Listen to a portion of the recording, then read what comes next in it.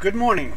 I'm Len Holmes, the event organizer for this morning's presentation by the San Francisco Tour Guide Guild on the native tribes of the Bay Area. We're pleased to have our member, a former school teacher, share many of his insights in this topic.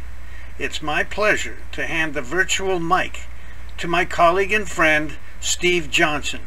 It's all yours, Steve. Take it away. Hello, everyone. Well, besides being a member of the San Francisco Tour Guide Guild and a retired teacher, I'm a member of the board of the Pacific Historical Society, and I'm a guide on Alcatraz. I have a degree in U.S. history from San Francisco State University and have taught California history to young people for 30 years. Over time, I found the information about Native Californians in textbooks to be distorted and inadequate. So I began to do research and talk to tribal elders about the history of their people. This presentation is an attempt to share with you some of the things I've learned about 5 tribes of the Bay Area. It's really best, though, to attend Native American events and listen to their own stories and ask them questions respectfully. At the end of this presentation, I have prepared a list of resources for your further study. So let's go ahead and get started. The largest population of Native people in North America lived in the land we now call California. Scholars estimated that there were between 300,000 to 500,000 people living in the state. Prior to contact, there were about 150 different tribes living in many varied geographical areas. I use the word tribes to mean groups that spoke similar languages and had a similar culture. But in reality, each group was made up of small tribelets that lived independently in a specific area. These tribelets would consist of several villages with one main village where the chief resided. There were 60 different languages spoken among these tribes, and Europeans were amazed at the variety and differences in these languages. A village in one area might speak a completely different language from a neighboring village 10 miles away. This leads linguists to surmise that successive waves of immigrants edged out previous occupiers of the land, as seen by the Pomo and Chumash people on the coast. Though separated by miles and miles, they both spoke a similar Hokan language, but their neighbors, like the Miwoks, speak Penutian language, a language also spoken by tribes in Washington state, like the Yakimas. Over a long span of time, even similar languages evolved into separate ones. Today, about 30 native languages are still spoken by their people. Every tribe in California had an intimate relationship with the land and animals in their territory. From the Yuroks of the Redwood Country in the north, to the Winton of the Sacramento Valley, to the Pomo and Chumash people along the coast, to the Yokuts of the Delta, the Miwoks of the Central Coast and Sierra foothills, and to the Gavianos and Mojave people of the southern deserts, all these people found a way to live in perfect harmony with the natural world. For thousands of years, unique in human history, they lived in a healthy, peaceful world where nature provided everything they needed. California tribes did not need to grow food, such as the Navajos and Mayans. Everything they needed for food, clothing, and shelter and tools were found all around them. While some Northern California tribes like the Yuroks and Modocs had settlements of redwood plank houses, the tribes of the Bay Area moved during the year for seasonal harvests. In the spring, they would go to where the grasses and greens were coming up. In the summer, they would collect berries, fish, and hunt game. In the fall, they would harvest acorns, buckeye, and pine nuts. Before the men went on a hunt, they would spend a day to prepare themselves physically and spiritually. They would sweat out their human scent and rub themselves with angelica leaves. They would fast, pray to the animal spirits, and open themselves to the dream world, hoping an animal ally might help them in their quest. After much preparation, the hunter would find a herd of deer and begin to imitate deer behaviors while wearing a deer head. Finally, when close, he would shoot his arrow, and after killing the deer, would pray to its spirit and thank it for giving its life to him. On return to the village, he would share the meat with his family, his relatives, and anyone in need. He himself would eat little, showing good manners to the village and to the deer spirit.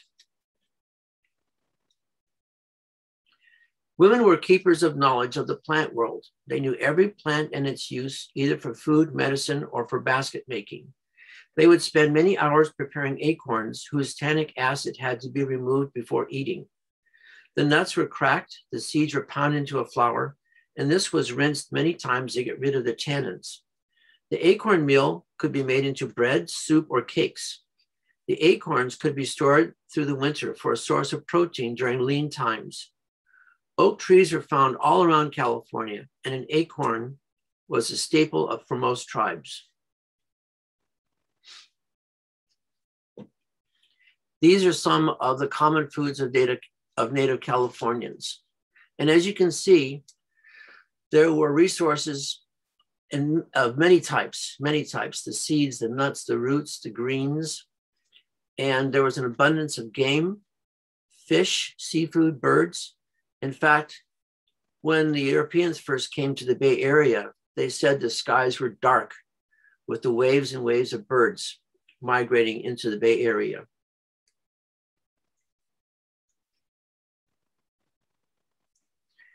If you want to sample native Californian foods, I recommend the Ohlone Cafe in Berkeley. There you can try deer meat, a salad of hand-picked greens, seeds, and berries, acorn bread, and chia seed pudding, to name a few.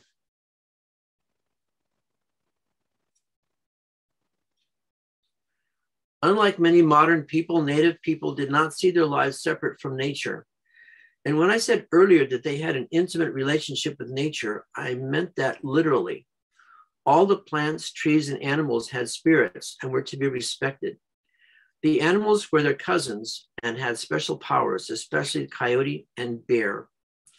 In this typical village scene of Bay Area tribes, we can see everything nature has provided for them. The houses were made of a willow frame with overlapping layers of tule, which is bundled so tightly it is waterproof. Meat is being dried, acorns are being prepared, fish are being caught. When it is harvest time, the village moves to a new location. For every tribe, responsibilities and taboos were known from an early age. Men do the hunting, women collect plants. The more you give away, the greater esteem you have in the village. Everyone is expected to act honorably and decently and to respect the taboos. If you don't, you cause an imbalance in the world and could bring evil to the community. If you get sick, it could be because you did something bad, or an evil spirit attacked you, or someone put a curse on you. If that happens, the village shaman will come to sing songs to chase away the evil, or provide you with herbs to cleanse and cure you. For years, schools taught a benign history about the California missions. The Padres brought Christianity to pagans. The Spanish taught Indians about agriculture and civilization, and so on. We are now going through a period of reform to tell the true story of the missions. While some of the Padres might have been well-intentioned and kind, the missions were basically forced labor camps, and there were plenty of records of missionaries who were cruel. Indians who ran away were found, brought back, and beaten. Non-mission Indians were rounded up and forced to work at the mission. The ultimate result of the missions was the death of thousands of native people, mainly due to disease, measles was a big killer, and starvation, because the cattle, pigs, and sheep introduced at all the missions ate all the native grasses, roots, and acorns. Thus, many non-mission Indians eventually came to the missions rather than face starvation. This map shows the inclusion of the missions into native territory, and everywhere the missions reached brought a sharp decline in native populations. The 5 missions in the Bay Area were Mission Santa Clara, Mission San Jose in today's city of Fremont, Mission San Francisco de Asís, otherwise known as Mission Dolores, Mission San Rafael, and Mission San Francisco Solano in the town of Sonoma.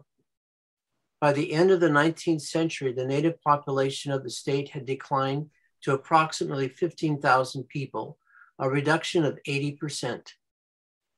Native people had suffered even more from American immigrants who practiced genocide. Whole villages and families were wiped out, including the Yahi tribe in the mountains of Butte County.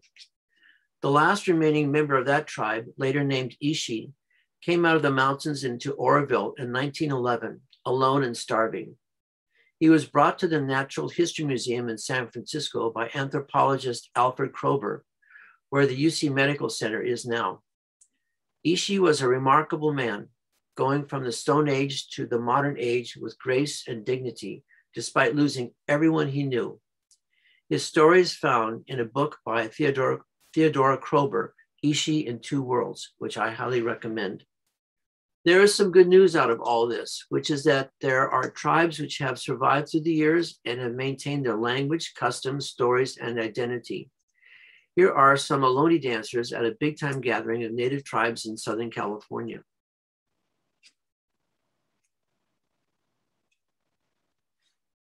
The Pomo people had a territory that ranged from about the Russian River north to the Gualala River in Mendocino County and east to Clear Lake.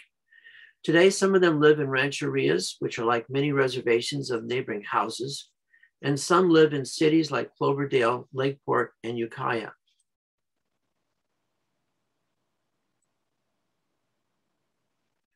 The Pomo people were among the finest basket makers in the world. The women could make baskets as small as a thimble and as large as a huge vase. They used sedge, willow, and redwood for their materials. Some baskets were so tightly woven that they could hold water. Indeed, some baskets were used for cooking. A basket was filled with water, ground acorns were dropped in, and a hot rock was placed in the water. A wooden tong was used to keep the rock moving so it wouldn't burn the basket. Soon you had warm acorn mush with added berries or honey. They also made woven hats and gift baskets adorned with feathers and shells. Native California women still make baskets today and teach others the skill. The designs are in their heads and are often passed down from mother to daughter.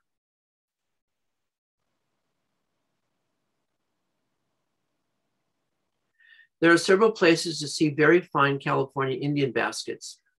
Phoebe Hearst was a friend of Native people and purposely hired them on her estate in Pleasanton to protect them. She was very interested in cultures and donated money to UC for the museum, which is named after her. The Museum of Anthropology has a collection of some 8,000 baskets, some of which are on display. There is an ongoing dispute with the university because several tribes want their baskets back. To see more baskets, you can view them at the Museum of the American Indian in Novato, the Oakland Museum, and the Kunstkamera Museum in St. Petersburg. These baskets made their way to Russia because of the Russian American Fur Company, which built Fort Ross on the north coast of the Russian River. The Russians were there to hunt sea otters for their rich fur, and they employed the Pomo people to work at the fort for which they were paid. The Russians did not attempt to convert them or to change them, so it was a more positive experience for the Pomos, relatively compared to the Spanish. The Russians traded for the baskets, and fortunately, many of them have been preserved at that museum in St. Petersburg.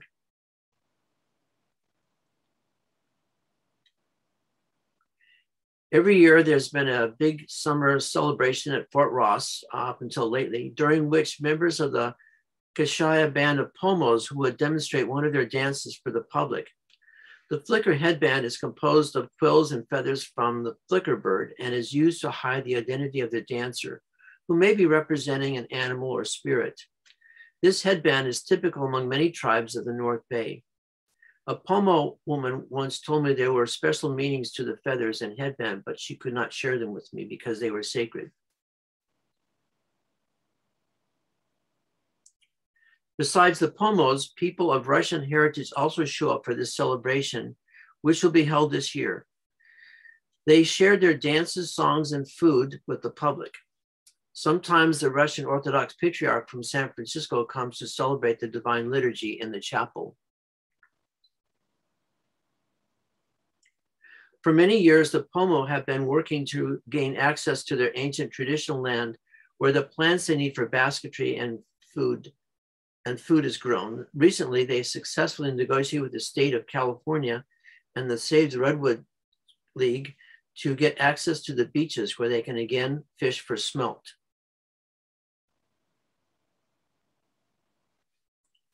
This is the River Rock Casino owned by the Dry Creek Band of Southern Pomo, located near Geyserville in Sonoma County. In 1988, federal law allowed gaming on tribal lands as a means to self-sufficiency. Many Indian casinos opened, but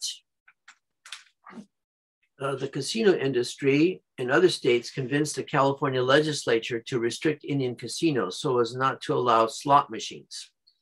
In 1989, the people of California voted to allow Indian casinos to have slot machines by a 2/3 majority. Today, 62 out of the 109 tribes in California have casinos. Some of them also include spas, resorts, RV parks, and theaters. The money they bring in is used by the tribes for healthcare, their own schools, housing, and fire protection. When the Spanish came into this area to establish a mission in San Rafael, the Miwok resisted. One of their leaders was Chief Marin, who attacked the Spanish several times until he was captured and put in detention at the mission. Later, he was baptized, learned Spanish, and became part of the mission. His companion, Quentin, was also memorialized by having a point of land named after him.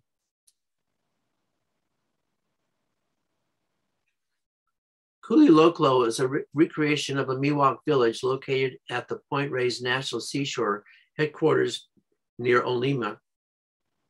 It was built in the old ways by a group of anthropologists and volunteers who tried to be accurate to the smallest detail in building the structures. Here you see kochas, or family dwellings, made of redwood planks. However, due to the pandemic, the structures have fallen into disrepair, and eventually the Park Service hopes to restore them.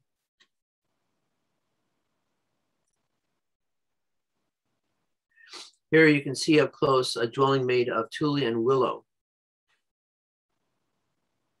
These would be remade every year, and the old ones would be burned.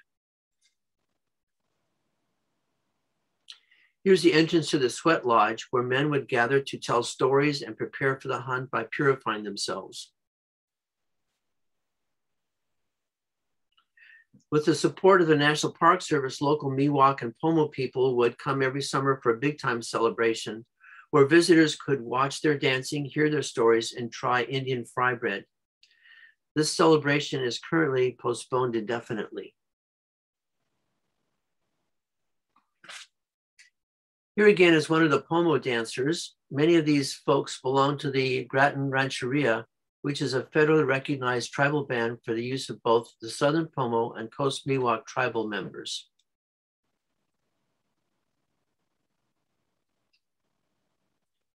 The Grattan Casino, located in Rohnert Park, is run by the Federated Tribe of the Miwok Grattan Rancheria.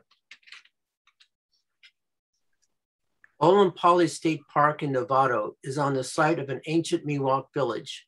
The land remained in Indian hands through the mission period, but in 1863 it was acquired by the Burdell family. Later, the family built a huge estate complete with a mansion and gardens.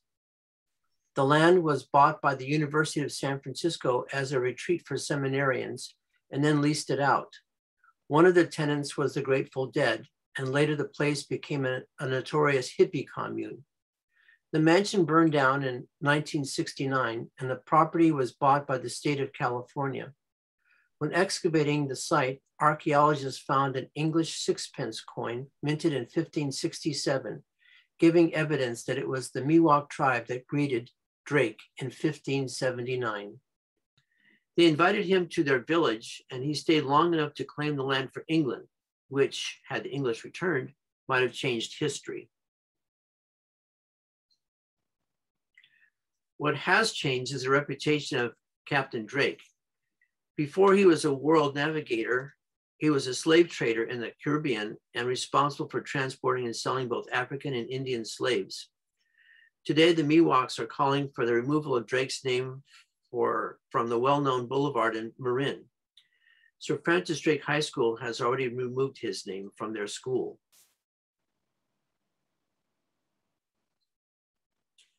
Today, Miwok young people who have taken advantage of education grants from the casinos are involved in healthcare, business, and teaching. Here is a graduate student, Don Hankins, working for the Forestry Service as he combines science and Indian knowledge of land management with fire to do controlled burning to help reduce the instances of huge wildfires. When the Spanish explorers came initially into California, they saw huge tracts of land that had been burned. So this was a time-honored tradition among the native people to keep the wild plants under control.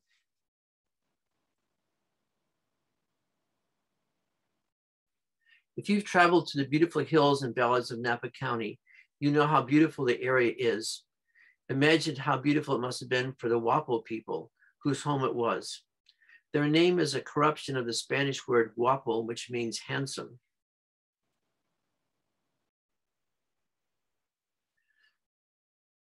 The Wapo people were also excellent basket makers. They made good use of the abundant wildlife, deer, and fish from the Russian and Napa rivers. They were heavily impacted by the missions. An epidemic wiped out most of the population, and the 1910 census reported only 73 Wapo left, 44 of them being full-blooded.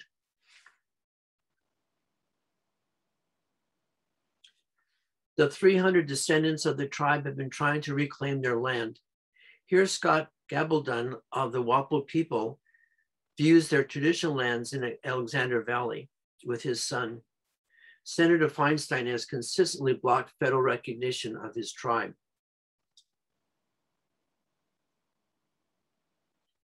A reason might be the resistance of the powerful agricultural interests in the valley who are against any casinos in wine-growing areas, although the Wapo people say that it's not their intent to build one at the present time. This is a story that is often being played out in different parts of the state. The Ohlone people lived on the San Francisco Peninsula and in the East Bay. Remember that Ohlone is a general designation similar to the term European to define people of a similar culture, but who lived independently of each other. They would trade with each other and would intermarry, but each village group was distinct and masters of their own territory. We know trade with various tribes is extensive in California. For example, the Wapo might trade their obsidian from around Mount St. Helena for the clamshells of the Ramaytush Ohlone of the coast. The Ohlone people were especially blessed with abundance of food from the bay, from the valleys, and from the coast. Coastal people would travel inland to gather acorns in their neighbor's territory, and as a tribute would bring them dried fish. Or their neighbors would travel over the hills to fish and bring deer as a tribute. In this village scene, we see everyone in the village occupied with daily activities, preparing acorns, smoking meat, hunting, making traps.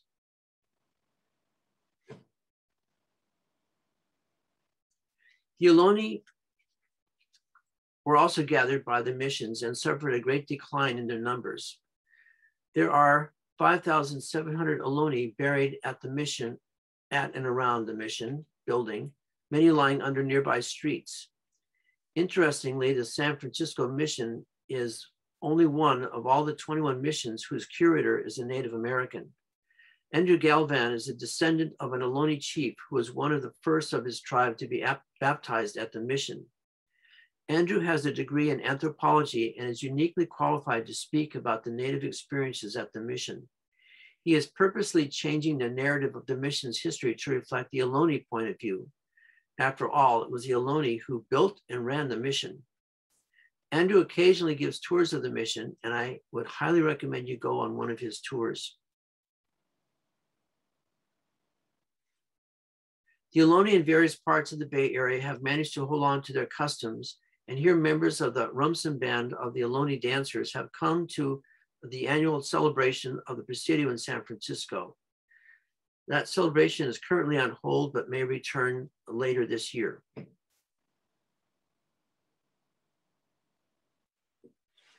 The Ohlonians have been politically active in the revision of history regarding the involvement of the Catholic Church, and particularly Father Serra, in the destruction of Native culture and populations. Interestingly, Andrew Galvan, whose family has remained Catholic, supported canonization, which declared Serra a saint. He believes the Franciscans had good intentions, but had unintended bad consequences for the people. I want to end with a positive note by telling you about the Ohlone Cafe in Berkeley. It is run by two remarkable men, Vincent Medina and Louis Trevino, and they prepare native foods in their little restaurant. They go out and hunt for the meat and gather the nuts and seeds and berries and greens just like their ancestors.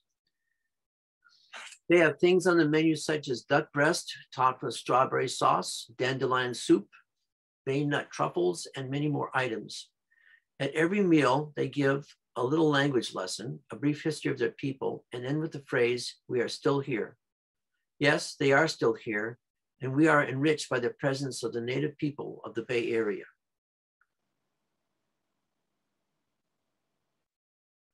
I want to give credit to the following people who supplied their photos with permission and with the institutions involved.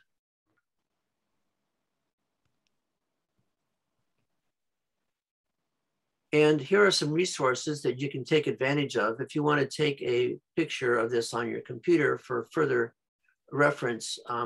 These are the books I recommend. The ones I especially recommend is Malcolm Margolin's book on the Ohlone Way, which is an excellent book on those people. And We Are the Land, The History of Native California is another must read, I think. And here are some places you can visit. The Cafe Ohlone, as I mentioned, and all those other places are starting to open up, but you really need to go to their website to find out their current situation as far as events. Now, as far as opening. And as far as events go, the only ones that I know will be happening this year are the Fort Ross Summer Festival in July and the Stanford Powwow in May. And again, go look at the website for further information. So I want to thank you very much for attending this presentation. And if you have questions, you can always put them on the at the end of this presentation, and I can respond by email to your questions. Thank you very much, and thank you for hosting this presentation, Len. Well, Steve, we thank you immensely for your time and effort and experience in sharing it with us. I know everyone is grateful. I'll speak for whoever's listening, and we hope to have another presentation from you somewhere in the future. Thank you so very much. Of course. With that, wonderful. We'll close the meeting with that, and have a great day, have a great week, and a great year. Thank you. You bet.